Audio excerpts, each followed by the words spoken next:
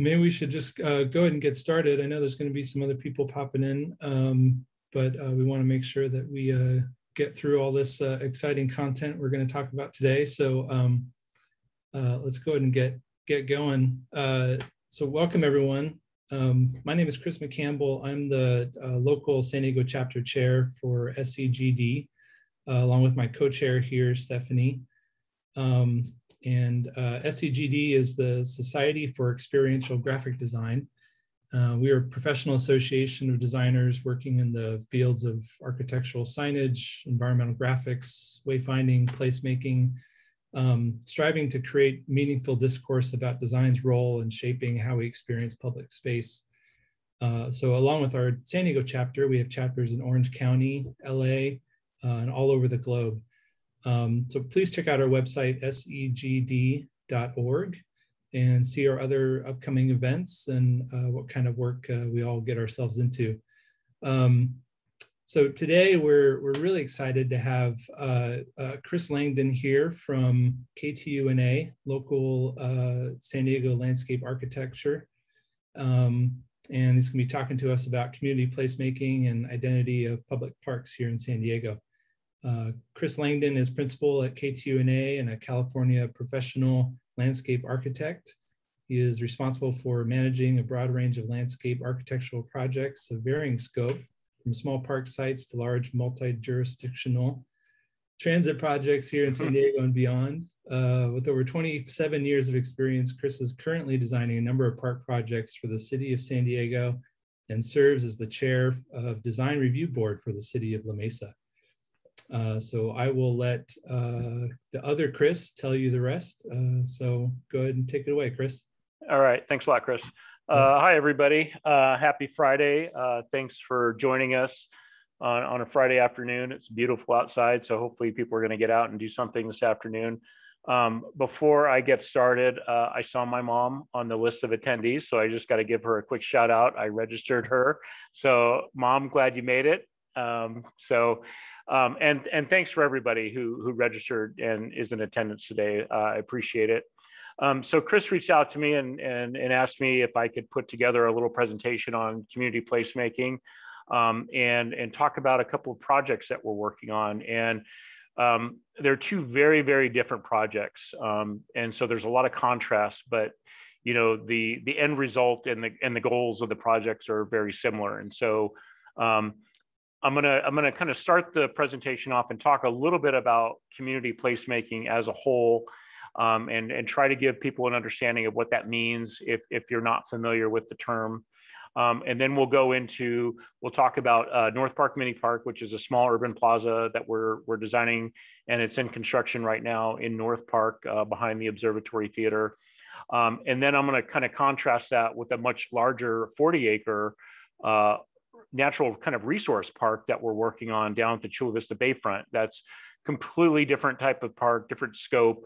But again, it still is kind of falling into that vein of community placemaking. And it's, you know, I thought it would be a nice kind of juxtaposition of these two different park projects. So again, my name is Chris Langdon. I'm a principal here at KTUA.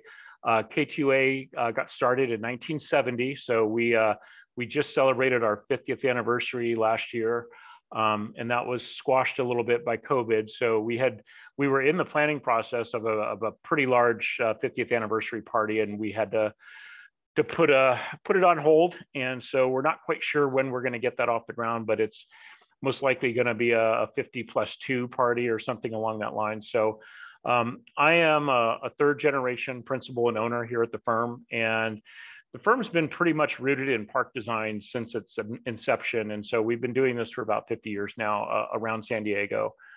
So I'm going to kick it off a little bit and talk about, you know, what is placemaking? There's a lot of different definitions out there. One that I found that I've kind of gravitated to is part of the mission statement for an advocacy group called Project for Public Spaces. And their definition is that placemaking inspires people to collectively reimagine and reinvent public spaces as the heart of every community. And I really like that. I think that's a really good summary of what placemaking should be. But again, there's a lot of different definitions out there. Originally placemaking concepts started in 1960, and then in the 70s, they became the term became a little bit more commonplace and started being picked up and used by landscape architects, and urban planners. So I'm going to just go through a few broad examples of placemaking, and I'm going to start at a very, very large kind of macro level, and then bring it down to a very small grassroots level, just to kind of demonstrate the breadth of scale that placemaking can take. So this, everybody recognizes this. This is Central Park, the heart of Manhattan. This is placemaking at a huge macro scale. This is the identity of Manhattan, and it's probably one of the top 3 landmarks that people might associate with New York City. So very, very large scale example. Another one is in Boston with the Rose Kennedy Greenway. This is an amazing network of parks that kind of wind their way through the core of the city. And again, give the city a lot of identity. These parks host a lot of different festivals and events, and really kind of contributed to the community of downtown Boston. Another one, San Francisco, the Embarcadero, and the waterfront. Again, another very, very large example of placemaking and how it shapes and activates a city. A little bit more recent project is the High Line in New York City, and the reimagination of these elevated rail lines into public open space and parks. Again, another great kind of energize and kind of reimagine space.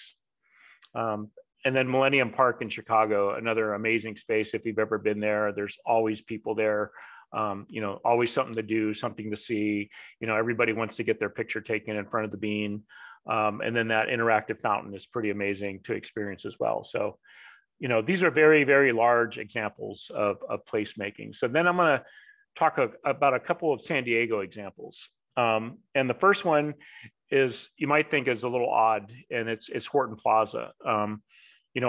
We've seen recently, I think in 2018, 2019, Horton Plaza has shut down. But when Horton Plaza was built in 1985, it was part of a downtown redevelopment effort to bring people back into downtown. Downtown was not a great place to be at that time. There wasn't much to do, not much reason to come downtown. So the city of San Diego kind of embarked on this effort to build this kind of landmark destination shopping center in downtown with the effort with the goal of bringing people back into downtown. And it largely succeeded in doing that. I mean, the gas lamp quarter just took off. But over time, the mall ran its course, and now the retail component has faded, and now Horton Plaza is in the process of being reinvented, kind of as a technology hub and a mixed-use development. So that's going to be exciting to kind of see the next chapter of it. But Horton Plaza was very instrumental in placemaking for downtown San Diego. Another development was Petco Park. Petco Park opened in 2004. This was a very instrumental development in kind of re-energizing the East Village and reinventing the East Village. It was a bunch of warehouses and industrial spaces. Now it's a vibrant kind of residential core, lots of restaurants, some retail showing up, and now it's a great place to go see concerts and baseball games. So another kind of good example of very large scale placemaking and re-energizing a part of downtown. And then getting a little bit smaller, kind of on the neighborhood level. I think the neighborhood gateways around San Diego are pretty amazing, and these have all contributed to giving these neighborhoods identities. Giving community members and citizens pride in their neighborhoods and their communities, and really have contributed to the place and how these neighborhoods have kind of evolved, and then become unique destinations. Each one of these neighborhoods is unique in its own right, and it has its own kind of character and attractions. And so, something as simple as signage can really have an impact on placemaking. And then another way that placemaking can occur is through tactical urbanism. And what this is this is a process in which somebody says, you know what, I want to go out and I want to change something, or I want to do something, and it may go against the norms of what we might consider the normal process of getting something done, or executing a project, permitting, things like that. So a good example of that is the Washington Street skate park. So the skate park is at the bottom of Washington Street. It's underneath the freeway. And what happened in 1999, a group of skaters got together, kind of out of frustration. There were no dedicated skate parks in San Diego. And skateboarders were being ticketed and receiving citations for skating in public spaces and plazas. So they got together and they said, you know what, let's just start building our own skate park. And so they started this process underneath the freeway, and they got going. They actually built a skate park, but then the city came in and condemned it. But they didn't give up, and they pressed on. They lobbied the city in numerous city council meetings. They got support from local leaders. They got support from donors and sponsors. And they were actually able to work through the process with the city, get a permit in hand, and complete and build the skate park and have it permitted. So pretty amazing example of tactical urbanism in San Diego. And then this is now a very well-known and renowned skate park throughout the nation. So great example. Another good example is Courtyard in East Village. This was a group of grad students from the New School of Architecture that got together. And they thought, well, maybe we can do something with one of these vacant lots downtown. And it was never intended to be permanent. It was understood that it would be temporary. But they went out, they got a bunch of converted shipping containers, put in some food service, a bar, and a stage, and then now all of a sudden you've got an event area. Very, very successful. It's now moved on. It's not in this location anymore, but if you've been down there to any events, it's a pretty cool space. And then on a more grassroots level and a much smaller scale is Parking Day. So Parking Day is a national event. It actually is occurring next week on Thursday, September 17th. These are some examples of the installations that we've done here at our office. Parking Day is kind of a takeover of parking spaces, and an event where anybody can go out, groups can go out and build a parklet in a parking space. And it's bringing attention to open space and healthy communities and parks. And so, this is a great example again of just how you can do set up a temporary place in a temporary park. But it still is in that same vein, even as something as large scale as Central Park or some of those other examples. So keep an eye out for this on next Thursday. There's going to be a lot of examples out in the city. We actually opted not to do one in front of our office, so we're going to support the ASLA chapter with a large parklet that's out in Chula Vista on 3rd Avenue. So keep an eye out for those next Thursday. If you're driving around town, you'll probably see a few of those. All right, so now we'll start with the first park project. This is North Park Mini Park. If you're not familiar with it, it's in North Park, just off of University Avenue. The pink box here represents the Observatory Theater, so we're right behind the theater between Granada and 29th Street. This was the parking lot before we got started. The city owned the parking lot, and it was pretty much closed to any kind of use. Really, the main use of the parking lot was a queue for the lines of the Observatory Theater went on event nights, and then they also had the tour buses parked in the parking lot as well. There were some other events that took place there. I think the San Diego Vintage Flea Market would be held there, and some other events on and off. And then just a little bit of housekeeping with regards to the process. The city of San Diego employs kind of a two-step process when they design parks. The first step is to develop what's called a general development plan. And this is kind of like a schematic or concept level plan. Once they get through that process, then they typically hire a second consultant to do the final design, construction drawings, and then get the park built. So I want to make sure we're giving credit where credit's due here. So MIG is another landscape architecture and planning firm. They were employed by the city to develop the general development plan. And then we took over the second half of the process in preparing the final design documents. So this is the concept that MIG put together for that general development plan. And very much an urban plaza, open space, kind of a multi-use area, with the idea of that there's events going to be held there. There's a stage for concerts. And then there's these kind of wayfinding elements out here, and we'll talk a little bit about those in a minute. So taking their initial concept and then developing a final plan, you can see our final design was still very much true to that original design. Again, the idea is that we've got a very large multi-use space that can be programmed for all kinds of different events. This is just a rendering that we use to show, a food truck event. So we could bring food trucks in. There could be cafe seating out here. Maybe there's a band playing on the stage, and then we also got the movie theater or the movie screen. There won't actually be a screen mounted on the building, but there's the opportunity that temporary screens could be brought in for movie nights and things like that. So with a park like this, programming is very, very important. How events are planned and how they're scheduled is going to be very important to the success of the project. So we're kind of we're creating the canvas for it. And so it's really up to the community then and the city to start getting these events. And I think they're going to definitely happen. So some examples of those events would be concerts.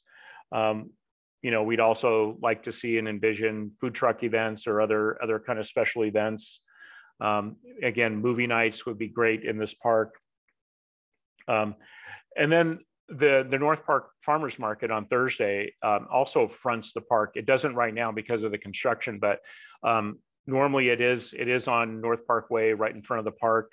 And so the park's going to be a great, it's going to support the farmers market. It's going to have all this seating and areas so people can go to the farmers market, get some food, and then they can go sit in the park. So that's going to be a really exciting kind of synergy. And then I mentioned the San Diego Vintage Flea Market. So it'd be great to see them be able to come back in.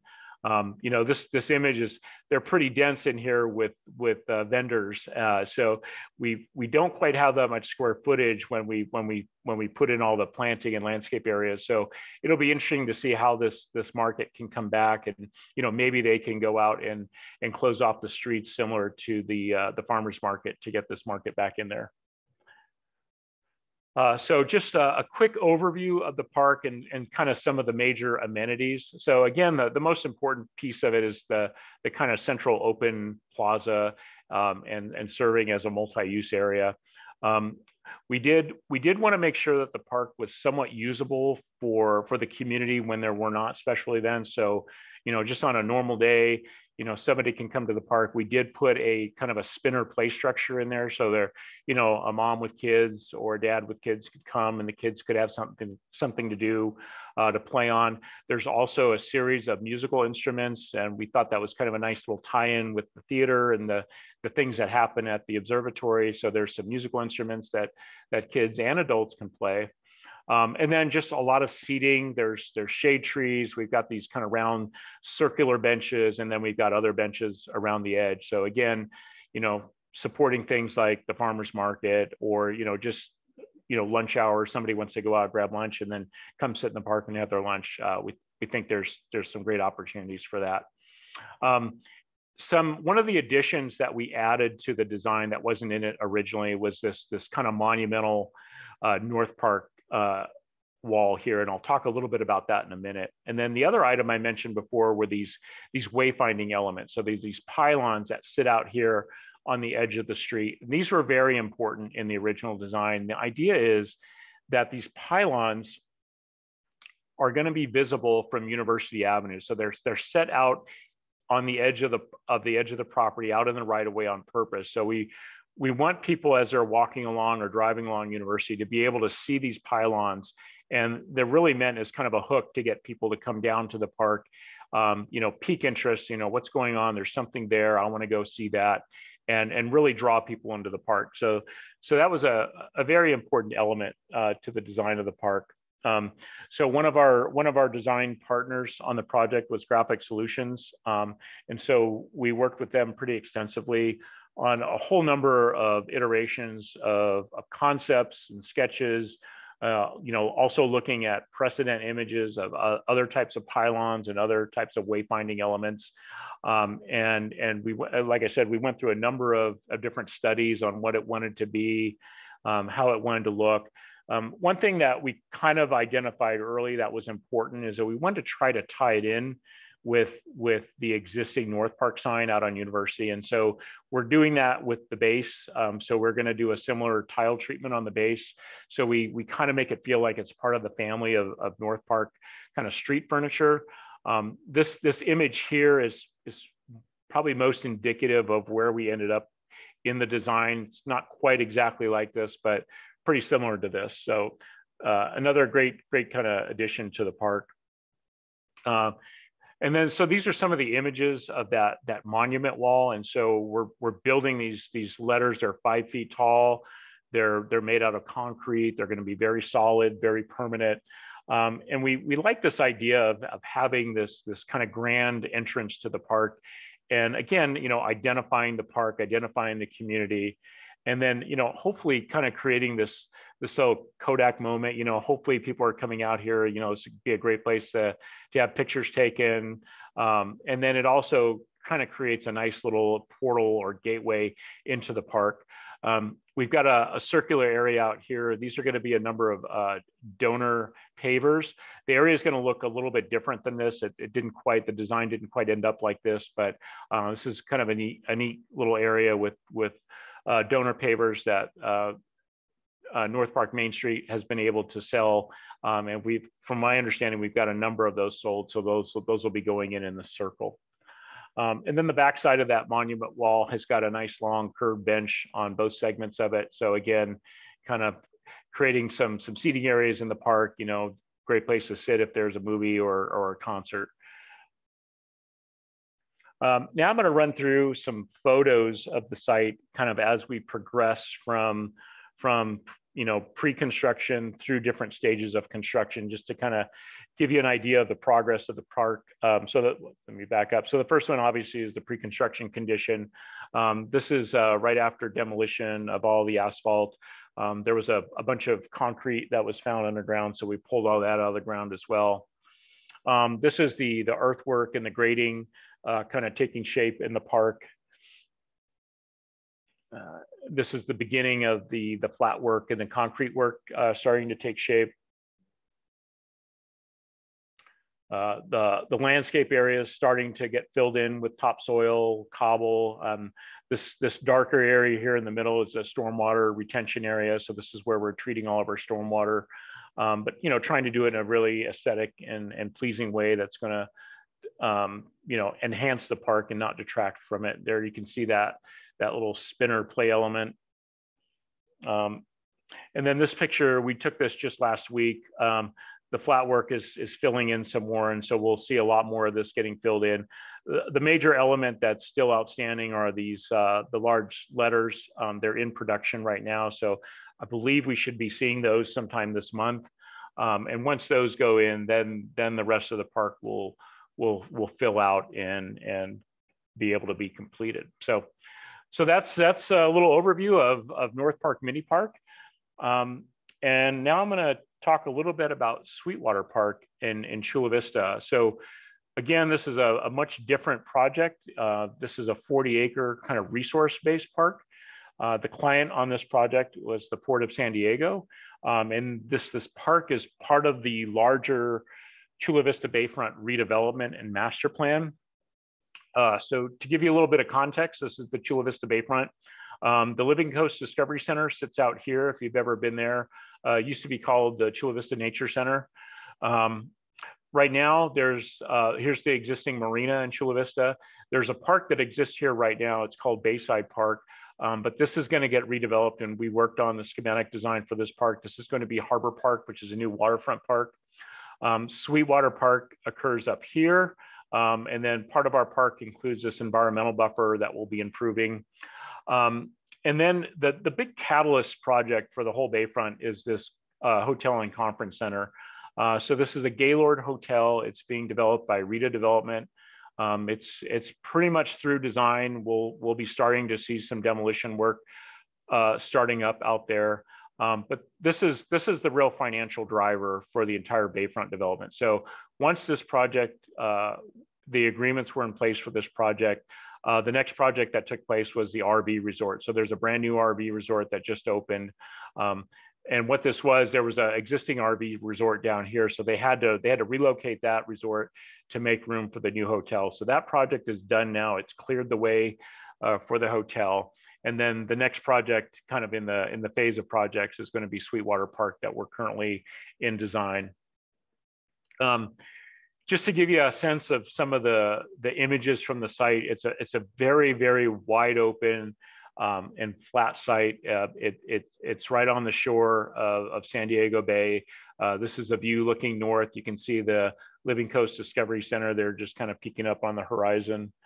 It's another view looking kind of northeast across the site. View looking northwest. And then a view looking south. So we've got the boatworks just to the south of us, and that's kind of the neighbor. One of the things that we wanted to understand before we started designing this project is kind of where the Chula Vista Bayfront has been historically. And there's been a number of land uses that have occurred. So starting probably in the mid 1800s, but one of the most significant industrial uses that occurred at the Bayfront was the Hercules powder plant. And so this was a gunpowder production plant. And so they harvested kelp in the ocean, they brought it in here, processed it, and from the kelp, they manufactured gunpowder. So this plant was in existence from 1916 to 1920. During that time, the gunpowder supported most of the gunpowder that was used in World War I. So a pretty significant industry and event that happened during that time. And then from the gunpowder plant, a cottonseed oil refinery opened up on the Bayfront and operated there for about 9 years. After cottonseed, farming moved in. There were a lot of tomato farms down on the Bayfront. I included this poster from the movie Attack of the Killer Tomatoes. So that was filmed in 1978. It was filmed exclusively in San Diego, a number of different locations around San Diego, and one of those locations was the Chula Vista Bayfront. So a little bit of movie history there with the Bayfront. And then another very significant and large industry was Rohr Aircraft Corporation that operated there from 1940 to 1997. 1997, they were sold to B.F. Goodrich, who still operates at the Bayfront, and there is still some aircraft manufacturing parts that go on there. So that legacy kind of continues today.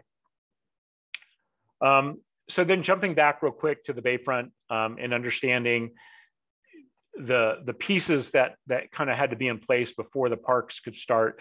Again, that core financial driver was a hotel and conference center, then the RV resort coming on next, and then now we're developing the Sweetwater Park as the third development. Another important development is over here. It's a mixed-use residential development, and that's being developed by Pacifica Development.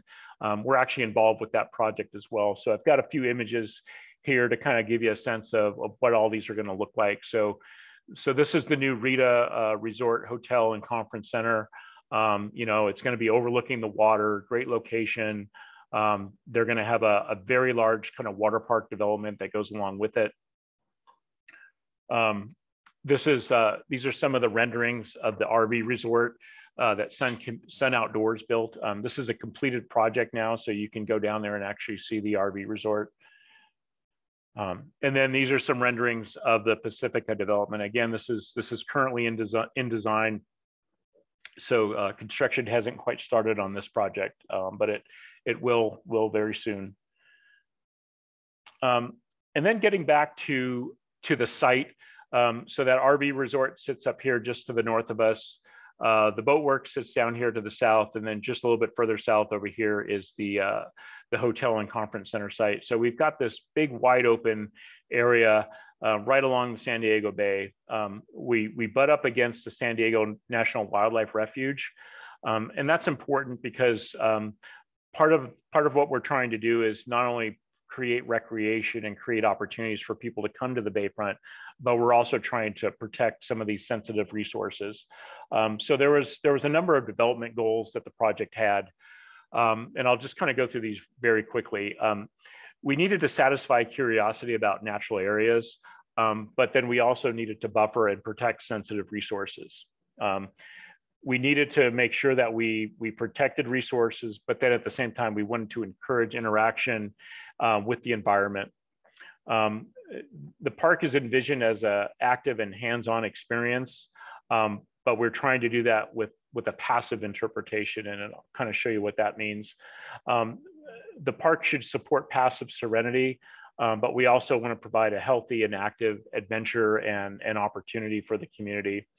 And then we also want to integrate art and design, but be careful that we kind of keep focus on embracing the natural context of the Bay. So those are some of the core kind of overarching goals of the project.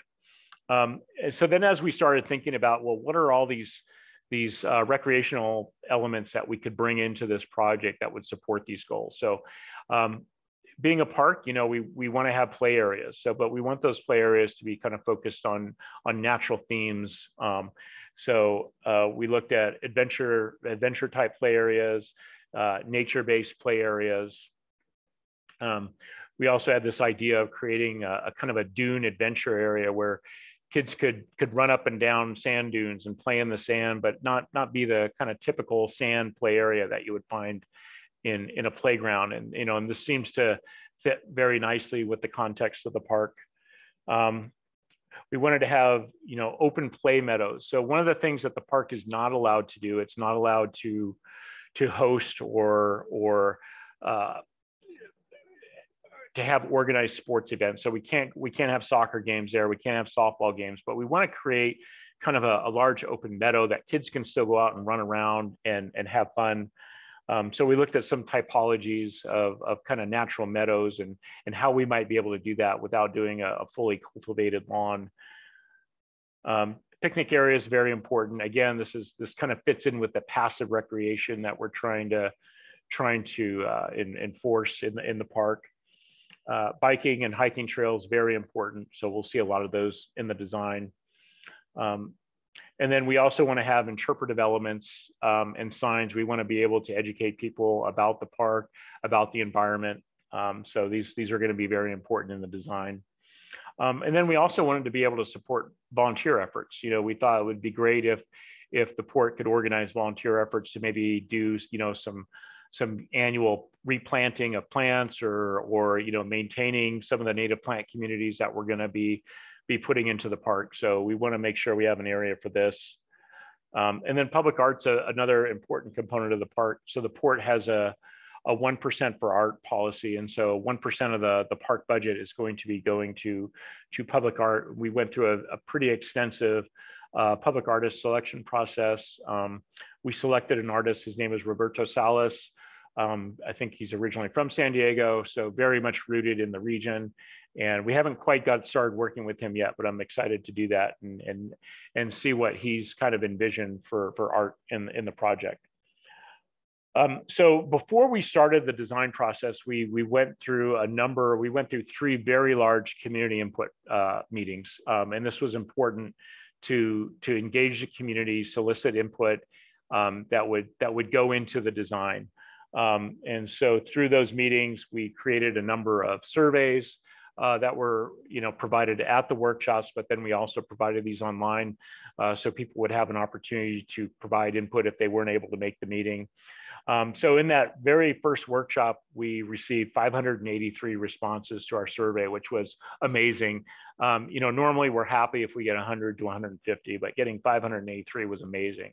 And so, you know, we were able to go back to the community in the next meeting and summarize all the results. And then this is kind of what drove the design and informed us on what types of things the community wanted to see in the park. So this is the concept that resulted from all that community input process. And this is kind of the framework of what we're working through right now in design. Some things are changing and we're tweaking things here and there to refine them, but generally a quick overview. So there's a main parking lot that greets people as they arrive to the park. We've got kind of an arrival sequence coming into the park. We have a restroom building here. We created what we're calling a group education ring here. So we like to see the park being used by school groups or, you know, possibly even the Living Coast Discovery Center, bringing groups over as well to use the park. Oh, sorry about that. And then we've got our nature play area over here. We've got that large multi-use meadow, picnic areas arranged around the meadow. And then in that dune adventure area kind of sits down here at the south end. And then we've got a nice little boardwalk that's going to extend out over the sand and create a neat little experience. And then again, trails. We've got trails all throughout the park. This is a bike path that was an early action item that was built under an urban greening grant. And I'll talk a little bit about that at the end. So that's kind of the quick overview of the park. I'm going to run through a few of the renderings that we put together. So this is the arrival sequence, kind of a bird's eye looking into the park. You can see our restroom building up here. That group education area sits over here, and then our meadows out in the distance there. Another view of that arrival sequence, the restroom building, the education ring, our meadow, and then some of the trails out kind of going south. We spent a lot of time on this restroom building, and we have a design partner with R&T Architects that worked with us to develop this, and a great concept. I'm going to explain that concept in just a bit, but we'll get through a couple more renderings here. This is the nature playground area. And then this is that dune adventure area. So, you know, kind of building up sand dunes, getting some natural logs and rock features in here. And then there's that boardwalk that's going to extend out over the dunes as it wraps around the south end of the meadow. And then further south, we created an overlook plaza. This is a terminus of what is F Street in Chula Vista, and then extends all the way out to the park. And so we thought this would be a nice way to kind of terminate that street and create this kind of symbolic overlook area for the park. And then this is a view as you enter that kind of open meadow area. We've got some shade structures here and very informal seating with boulders. Another element that we're incorporating in the design are these bird blinds. And so we're right up against the National Wildlife Refuge. So we've got a large buffer area that's part of the park. It won't allow people to go out into the buffer, but we're putting these bird blinds kind of right on the edge of it. So hopefully people can get a chance to get up close and maybe see some migratory birds or native birds without flushing them. And then this is that but the volunteer area where we're hoping that we can support some volunteer efforts in the park.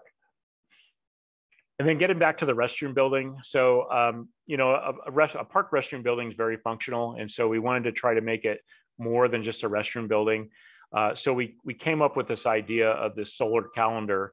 And so we've got this overhang, this roof overhang out in the front of the building, and it's got an opening in it. We call it the oculus. The building is oriented on the north-south axis. So what happens is as the sun tracks across the sky, the sun's going to cast a beam through this oculus and then onto the plaza below. And then we'll have a solar calendar that's kind of inscribed in the concrete. So this will be a little bit of an interactive feature, you know, again, trying to think of, you know, how can this restroom be more than just a restroom? So it'll be a nice little feature. People can come out and kind of track the sun and track it by month and day. So nice little element.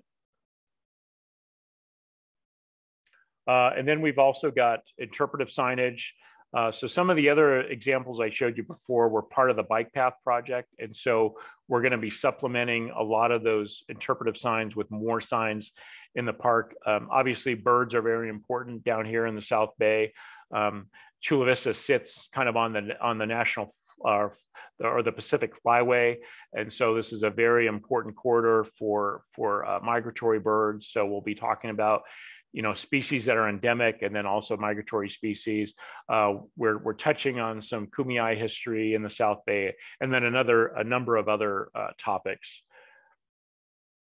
And then I know we're getting short on time here, so I'm going to try to hurry up. So this is the bike path project that I talked about. So this originally was part of the overall park, but working with the Port of San Diego, we were able to get an urban greening grant to implement this bike path as an early action item. And so that's in now, it's installed, it's open. So I'm just going to run through a few pictures. So it's a multi-use bike path. It's open to both pedestrians and bicyclists. We did create kind of a decomposed granite shoulder, so it'd make it a little bit more comfortable for pedestrians if they didn't want to be in the same multi-use path with bicyclists. Here's an image of how it kind of wraps around the boat works. And so what this path is going to do is eventually it's going to wrap around here and it's going to connect to that future harbor park that's going to be out in front of the hotel and conference center. So ultimately this path is going to extend all the way through the entire bayfront, but will be implemented in different phases. Another view of the bike path looking south, and then that decomposed granite kind of shoulder path that we put in. We have areas where it's adjacent to the bike path, but then there's other areas where it kind of diverges and goes out a little bit and then comes back in. So creates a nice kind of experience getting through the bike path. So you can either be on the main path or take this little spur path. And then these are some examples of the interpretive elements that we put in with the bike path. And then we're gonna be carrying this theme through the park. So all the new interpretive elements in the park are gonna be kind of on the same theme and have the same look. So it all ties in and matches. So that's it. That's my presentation on North Park Mini Park and Sweetwater Park. And hopefully we have a time for some questions. Yeah. Thank you, Chris. Thanks, Chris. This was great. Yeah. Really exciting. We do have a couple of questions here in the Q&A, which we can address really quick. Tracy, sorry. Yeah. Tracy asked, how much community feedback did you obtain for the North Park project? Yeah. Sorry. Answer that one first. So we did not actually go through the community process on that one. So again, I talked about that two-step process. So MIG, who ran the project through the general development plan, that's typically when the community involvement occurs. And so they went through the community input process. And I do believe there was a number of community meetings that went along with that process. Now, when we took over the project, we did go back to the community a couple times with some updates. But our process was not community input. It was more about updating the community on progress. But that input process did happen during the general development phase. And that's kind of where the concept for the park came from. Gotcha. And did you guys hold forums or speak with the community planning boards and councils? What was? So again, we didn't do that. We did have some special community meetings that the city organized. And so it wasn't, I don't think they were tied to any formal meetings. It was just, hey, we're going to have a community meeting. This is the date. But I think the meetings that MIG went through may have been tied, or probably were tied, with the community planning group. Yeah. Cool. Great. And Laura Schwartz is asking why there's so much concrete. Yeah. In the North Park. And the concrete's intentional, and it's an urban plaza, and it's meant to be a multi-use space. In order to support all those types of events, we do need to have a large open plaza. And I think that's what's going to make this park special and make it activated. When you see things like that that flea market that takes place. You know, those are the kinds of events that we want to see happen there. We want to see concerts. You know, we wanted to be able to get vehicles in there. So if there are food trucks, you know, we had to make sure the plaza was built to sustain that.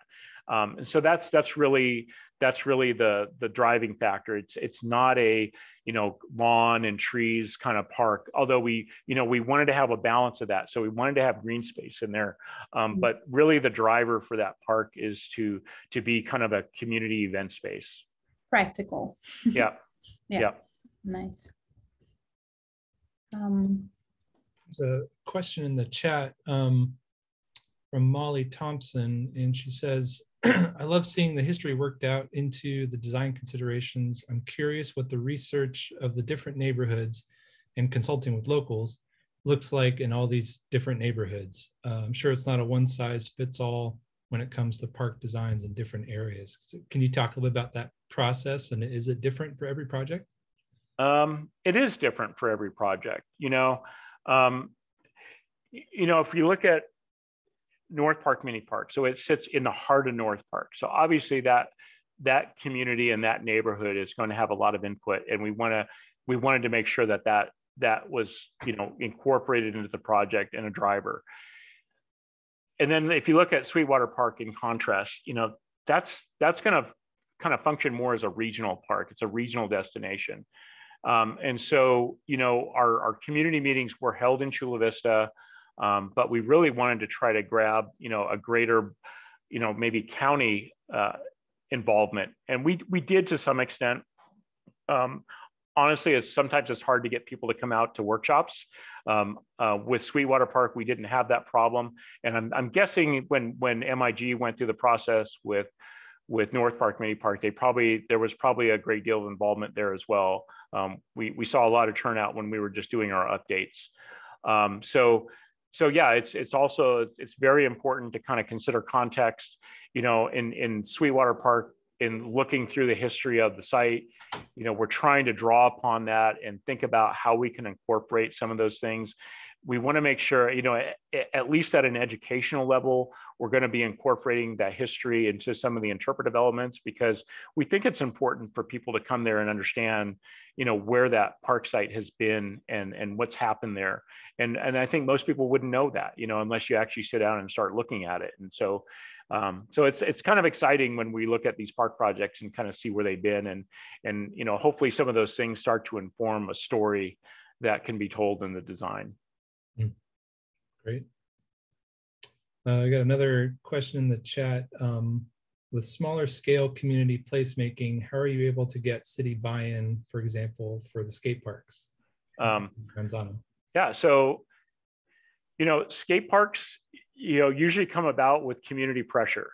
And, you know, if a community feels strongly about something and they want an improvement, you know, I think there's been a lot of examples of communities effectively lobbying city to get things done. We just started a new project at a small park in La Jolla, and it was completely driven by the community. You know, they wanted new play equipment in this park. And so the community got organized. They went out, they consulted with a play manufacturer on their own outside of the city. They came up with a design, and then they used that design to then lobby the city to try to get a project going. And they were successful. And so now we're actually designing a new playground for this community based on the upfront work that they put in to bring this to the city's attention and bring attention to it. And that's honestly, that's how a lot of skate parks happen too. It starts with community interest, and then it takes a few individuals to kind of dedicate themselves and, you know, lobbying your local leaders, your council representatives, and just going out and bringing attention to the project. And it's possible. So. Yes, we do have a question in the Q&A here from Susan as well, asking if you guys have any graphic designers on staff, or do you work with graphic design studios in San Diego? So we don't have any graphic designers on staff. We do have one of our marketing professionals has a graphic design background, and so she does help us with things. You know, we're actually developing all the interpretive signs ourselves, and we think we've been pretty successful with the ones that we've already developed. But we also understand our limitations, and so when we feel like we're getting into an area that's maybe a little bit beyond us, we do go out and seek professionals. So we work with graphic solutions a lot on a lot of our signage projects. So we don't pretend to think that we can do everything, and so it's important to engage professionals and specialties when it's appropriate, for sure. Nice, makes sense. There's we've got another question in the chat here from Pablo Cortez. Curious if any thought was given to potential transient activity in these parks. Every time. How that's been addressed. Every time.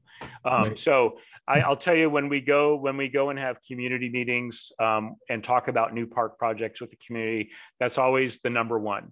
The homeless issue is probably the number one issue, and then bathrooms are number two.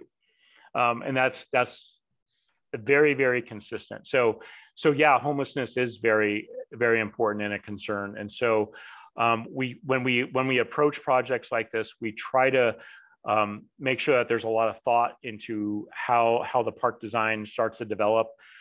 There's considerations for where we place trees, where we place landscaping, where we place improvements. We're trying to maintain some transparency to the park. So, if a police officer is out patrolling around the park in the street, we want to make sure that there's lines of sight through the park to see activity that's less desirable. In North Park Mini Park, the neighbors are going to be, and not the residential neighbors, but the business neighbors are going to play a role in that too, because right now they already have cameras on the outside of their buildings. They've been monitoring the park, or at least the parking lot before it was a park. And so there's going to be some kind of shared monitoring between the businesses, the city now maintaining a park. And then I think even the surrounding community members will have eyes on the park and be able to inform when there's some illicit activity. And then when we look at something like Sweetwater Park, the big park, there is a homeless problem out there right now. There's encampments out there because it's just a wide open space. So the port's already been taking some measures. Some large trees have been removed that won't be part of the park design.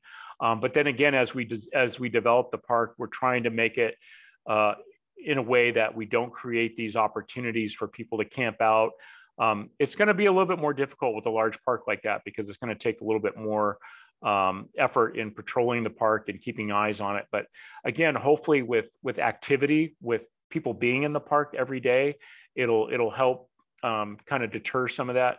We talked about that RV resort that's just north of us. So this park is going to be full of people every day coming from the RV park. It already is. The bike path is being used extensively by the RV park residents. So that's gonna help. Just activating these spaces does a lot to deter homelessness. Great. I don't see any other questions in the chat. But I have one for you, Chris. Sure. If we want to close it out on that. What are your favorite parks in San Diego, and where do you take your out-of-town visitors when they come to visit you? Oh boy. Okay, so the default San Diego park is Balboa Park. That's kind of our landmark park. Love taking visitors there. The water is amazing, and being in a coastal city, to me, that's what San Diego is all about. So, places like La Jolla Shores, even Pacific Beach. I love Crown Point. I love the boardwalk around Crown Point. I think that's a great place. I think just anywhere we can interact with the water. To me, that's what San Diego is all about, and that's where I want to take out-of-town visitors. Yeah. And, something like Sweetwater Park, it's part of the mandate of this park is because we're right on the coast of or the shore of San Diego Bay. We've got to provide coastal access. we can't get people physically to the water because of the environmental buffer that we've got to maintain, but we're trying to do that in other ways. So we're trying to create visual access to the water, and doing things that get people there maybe through views and vistas, but we can't actually get them and touch the water. That'll happen down at the other park at Harbor Park. So that'll be the place where people can actually get down and interact with the water. But we won't be able to do that here. But again, to me, that's what San Diego is all about. Absolutely. Thank you. Yeah. Any last questions or thoughts from you, Chris? No, I'm happy we had a number of participants on a Friday afternoon, and I'm glad people were interested in the topic, and hopefully, we'll go out and see these parks. North Park Mini Park's in construction, so it's a great time to drive by and watch the progress. And honestly, I think Chula Vista Bayfront has not been on a lot of people's radar for a long time, but now is the time to go down there because it's going to be evolving so fast. Just having that RV resort developed and then having the bike path now is a great time to get down there and see it because it's going to be changing quite a bit over the next few years. Great. Yes. Well, thank you. This was great. Yeah. Thanks, Chris. All right. Thank you. Thank you to San Diego Design Week for hosting us and this, and everybody, of course, go check out the other presentations and stuff that's happening this weekend, and go out and see some parks. Yeah. All right. You, okay. Happy Friday, everyone. Have a good All right. Thank you. Thank you all.